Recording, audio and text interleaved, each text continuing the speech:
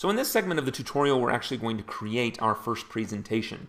And again, a presentation is this collection of slides, and it's actually going to appear in our main slide library. But before I actually get started, I need you to understand a fundamental new change, or a fundamental way that ProPresenter actually creates and lays out new presentations. And that is, we actually use templates. And templates are predefined layouts for a specific presentation. And by default, given that ProPresenter is primarily geared towards lyric and media presentation, our default template is just a simple white text on a black background, like I've seen in all the you've seen in all these slides that I've used thus far. But you can actually create templates in a number of different ways, and you can see a lot of them that I have loaded within here right now. So you can actually, before you create your presentation, you can choose a template that you'd like to use for that presentation. In this case, just to keep it simple, I'll start with a lower third template.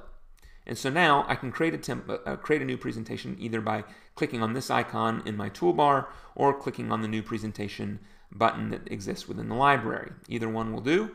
And when I create a new presentation, it's immediately going to create a slide within that presentation with the text that I had originally chosen. I can go into my editor either by right-clicking this or holding down the Control key and clicking on the individual slide and selecting Edit Slide.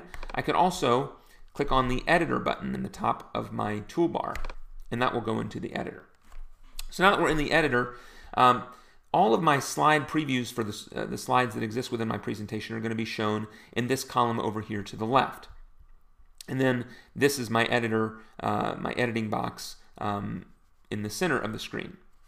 So I can very quickly edit this text and just say, for purposes of this, I'm actually just going to do a song everybody knows and loves. So I'm actually just going to do row, row, row your boat gently down the stream, and then I'll create a new slide. Merrily, merrily.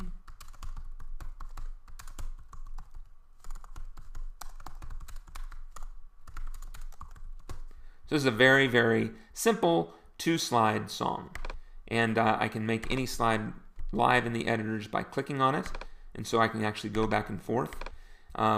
If I want to see these a little bit larger, I can actually just scale my interface appropriately so I can see the thumbnails of my slide however I might want them. So text is the basic element of our presentation. But one thing I wanted to show you, that for those that are familiar with ProPresenter 3, we had a global margin preference. We no longer have that global preference. Instead, each text box has its own preferences, so I can actually move this text around on the screen however I want to, and you can see that my thumbnail is actually updating as I do that. I'll keep it in the center. I can also resize this text box, which is going to bring me to another element that we have in the software, which is I can even add a new text box if I want to. So that's a very quick thing. I can just say hello and resize this text box however I want to. The next editing option that we have is just an empty rectangle, and this rectangle can consist of any kind of color that we might want, and we'll be building a more sophisticated slide here in our next segment. And then we can add graphics and video and live video. I can show a ruler or not show a ruler. When I have multiple objects on the screen, I can actually affect how they are layered by sending an object to the front or sending it to the back. And then over here on the right-hand side, we have our object inspector. These are just individual tools that are going to allow me to manipulate the properties of my document, of my slides, or of the objects that exist within my slides. So if I wanted to change, for example, the font of this particular presentation, I can actually select this text and go into the font properties and change the font to some other font. And it will only affect this particular slide unless I hit the Apply All button.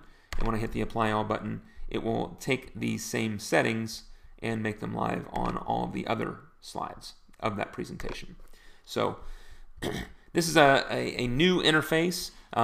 It'll actually allow you to specify things like an outline or a shadow. Some of the text options that I have here Obviously the font, whether it's bold, italics, or otherwise, I can change that. I can also change the size within here, an outline if I want to have an outline, so I can actually set I'll do a 1-point outline, and just to demonstrate this, I'll make it bright pink so you can kind of see that. Actually, let me make it 2 points. Not exactly what you'd want to do for your worship service, but good enough for our demonstrations here. And then a new feature in Pro 4 is we have the ability to adjust the kerning, which is the spacing between my text. So I can actually bring that tighter, as well as the leading. So I can actually increase the space between paragraphs by increasing that, or by even decreasing it and going even smaller. So, and that's only available in some fonts, that leading option. So those are some of my text options. I can independently choose the outline. And again, it's not necessarily a global preference within ProPresenter 4 as it was in previous versions of ProPresenter.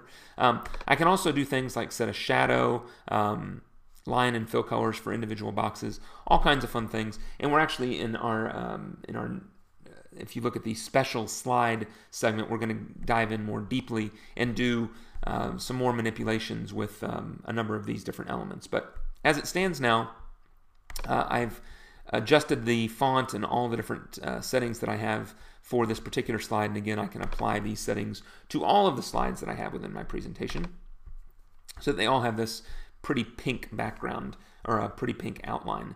And that is the basics on creating a song.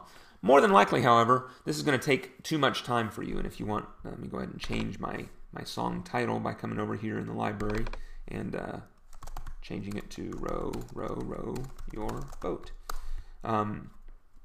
You'll notice that the icon for this song is brown, and that's because it indicates that it's a dirty song, which is to say that there have been edits made to the song and it's not yet been saved. So I can very quickly save this by going under the File menu and saying Save. The command that I like to use most often is the Save All command, which is actually going to save all of the changes that I've made. But more than likely, you want to create slides more quickly, and you can do that. ProPresenter will support the creation of slides from a text file or from a song select account, as well as being able to copy the text of a song and creating slides from that copied text. So for example, I'm actually just going to import a text file that I actually have available, and this is going to be Heart of Worship, song by Matt Redman. So when I select to import this song, it's going to allow me to import it just into the library. I can import it into the currently selected playlist, which in this case is my This Sunday Service playlist. Or I can create a new playlist for the importing of this text slide. Also have the option to insert blank slides between the noted song sections. We actually do pay attention to the individual breaks within the song, such as chorus, verse, and that kind of thing.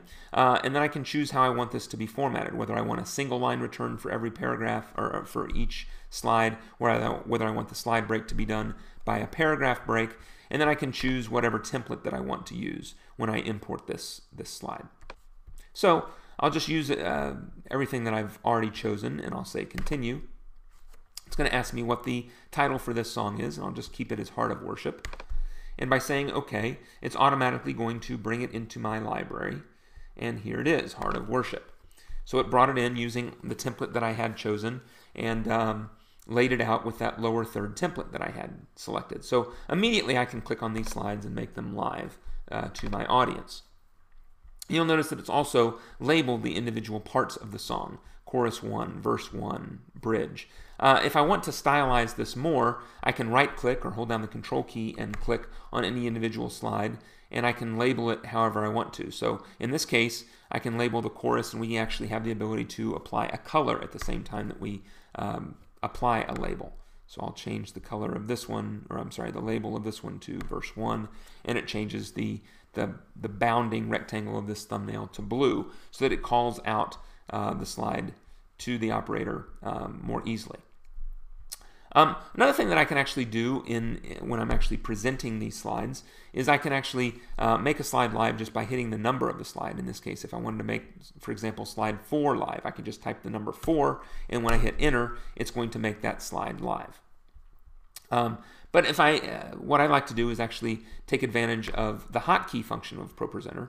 If I right-click or control-click on any given slide, it'll bring up this contextual menu where I can actually say hotkey, and I can specify a specific keystroke to assign to this particular slide. So I'll use the letter C. And now, regardless of where I am in the presentation, as I'm going through this song, if I hit the letter C, it'll immediately make the chorus slide live. And then I can, again, use the arrow keys or whatever other method, mouse, what have you, to actually navigate through the song. So that's a nice feature to have at the ready whenever you're creating the songs.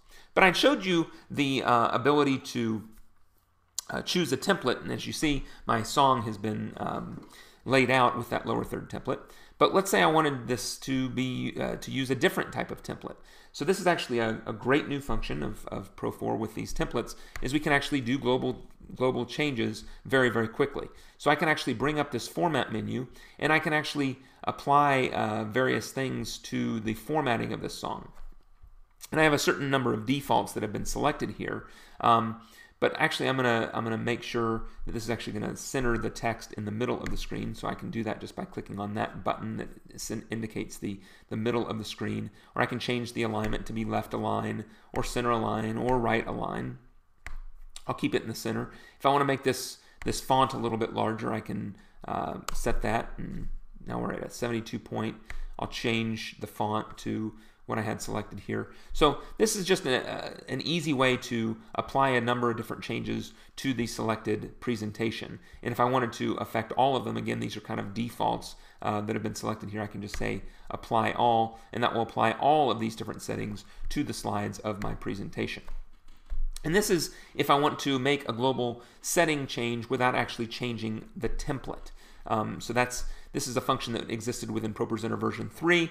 Now with templates, I can actually do these changes much more easily because I can predefine the look of these individual slides, and now I can do what's called refactoring to these individual slides. So I can actually apply a template to a presentation that has already been laid out. And I do that by clicking on the Apply Template button.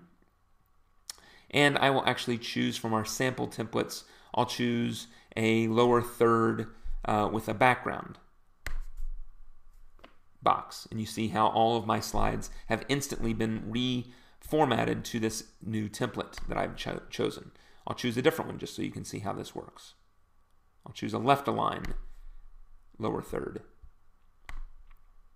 Here I have an example of a left align that builds from the top. So all the text is retained, it's just using the same font that I've chosen for the template and any other elements that might exist on the slide. So that's a very, very powerful new function with regards to both creating slides as well as editing and manipulating your slides.